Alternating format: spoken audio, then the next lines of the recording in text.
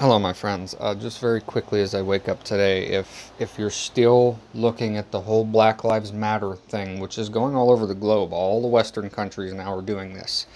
If you're still looking at it as though it's something that might be good or righteous, or it's just about inequality of blacks, here's a great example of God, of Him putting people into positions so that when the time comes, His people can see to come out of their own positions and see through the deceptions. This police chief in Seattle, her name is Carmen Best. She is a black police chief, and she was making $288,000 a year as her salary. She's a black police chief of Seattle who just Portland, for instance, just laid off 100 police officers and cut the salaries of all these people. And they're doing it in Seattle as well. They're passing these budgets to lower law enforcement. Who did this Black Lives Matter hurt? Who did it affect?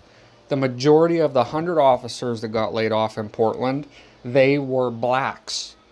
This woman who was making almost $300,000 a year is black. Do you think she wanted to give up that salary? So whose lives are they really hurting? They're hurting black lives. So you know it's not about race. It's about government and politics and authority. God bless.